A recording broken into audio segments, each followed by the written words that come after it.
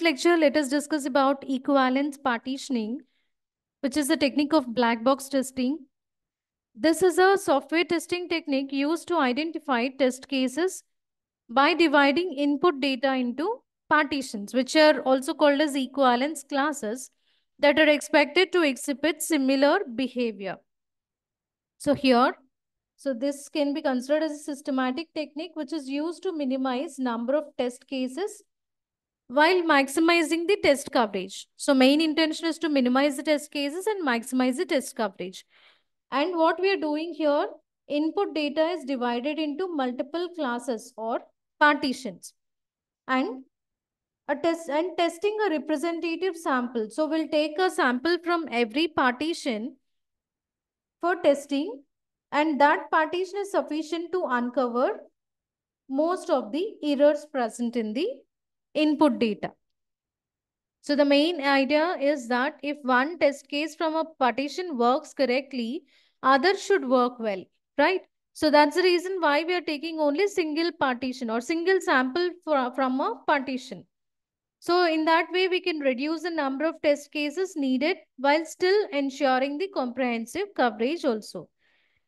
Then coming to equivalence class, what is meant by this? So here, equivalence class, they mainly represent set of input conditions that produce the same output behavior from software under test. So equivalence class are nothing but the group of inputs that are treated the same by the system. Here each class, it can be either valid, that is an acceptable input, or invalid, which is nothing but an unacceptable input. So first one is a valid equivalence class, which are nothing but set of inputs that represent valid or acceptable data for the system. Say if you take a function which accepts numbers between 1 and 100. So valid classes might include numbers like 10, 50 and 99 because the range is 1 and 100. Say invalid equivalence class. So these are nothing but the inputs that represent invalid or unacceptable data. Right. So here invalid or unacceptable data means, say if you take the same function which accepts numbers between 1 and 100, invalid classes are nothing but the numbers which are less than 1 or even non-numeric values, right? Then boundary equivalence classes. So they always, here the set of inputs lie on the boundaries between valid and invalid data. So valid data is 0 to 100. Invalid data, so the boundary between this valid and invalid data, those inputs comes under this boundary equivalence classes. Coming to the benefits of equivalence partitioning. So here first thing is improved efficiency. Say focusing on representative cases allows for quicker test execution and easier management of testing efforts. So here we are not executing every test case, right?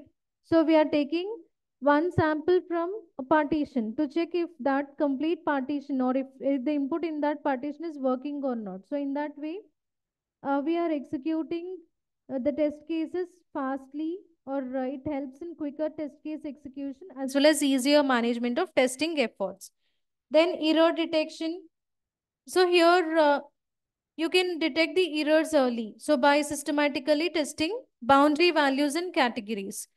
So here by doing that, potential issues can be identified earlier in the development process. Then the third one is resource optimization. Here the testers, they can allocate resources more efficiently by focusing on most critical areas of functionality rather than exhaustive testing. Here you can take few examples. So if it is an online form of email submission, so what can be the valid and the invalid test cases here? Invalid classes here. So if you take this valid part, correctly formatted emails. So this is the right email format, right? So if this comes under valid one. And common domain names. So here the domain which we give here, it should exist. It should not be something like something else. So that format is also important. And the invalid one. So incorrectly formatted emails. So if you write something like this, user@com or without user.com. So they comes under invalid or incorrectly formatted emails. Then emails with invalid characters. So you can't take an email ID, something like this, with invalid characters like exclamatory. So that comes under invalid classes. So we have, so these two are most important, valid and equivalent. So you can even concentrate this boundary part in the boundary value analysis. So let us just focus only on these two parts now. Second example here, we can take product return period. So say if the return date is 30 days, then days within the return policy, you can give any value between 1 to 30, it becomes a valid class. Whereas if you give some other value, say days less than 1, if the value is 0, that is an invalid. Days exceeding the policy, if you give 31 days, that is an invalid one. And if you give non-numeric input, so here the input is numeric one. If you give non-numeric value, say 2 weeks, that becomes an invalid category. Next, third example, hotel booking, check-in date. So valid ones are future dates. So here, if I want to book a hotel, so you need to give any date after today. Say tomorrow, day after tomorrow, any date after today. And invalid is nothing but if you give past days, past dates for booking a ticket or for booking a hotel, then that becomes invalid. Say yesterday's date. And invalid date format. So here in February, we don't have 31 days. So if you give that, it becomes invalid.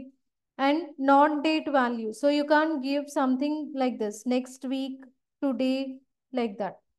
So here, this is nothing but yesterday's date. So you need to mention that date format only, but not some non-date value. You can even take subscription plan selection here. So these are the valid plans, right? Basic, standard, and premium. Invalid plans means, so this plan is not at all existing free. If you give that, that is invalid. And if you leave that field empty, empty selection is also invalid. So we are not selecting any plan here in this case. So that becomes invalid selection. Again, non-empty inputs. So you can't give some values here, integers like 1, 2. So it should be only string. Okay, it should not be a number. Next example is university course registration. Say suppose these are the credits that a student can register. So here credits should be between 1 to 18. So in that case, if you take any value between this range, within this range, that becomes a valid one. Say if you take credits exceeding the limits, 19 or 25, which is not existing between 1 to 18, that is an invalid case. If you take credit less than 1, so here value starts from 1. If you take 0 or any negative value, that is invalid. Non-numeric values. So here the values are only integers. So you can't give something like this, full time or 5. So it should be only, it should be taken as 5 integer value, but not as a string. So that becomes, or that comes under invalid class. These are few examples for equivalence partitioning.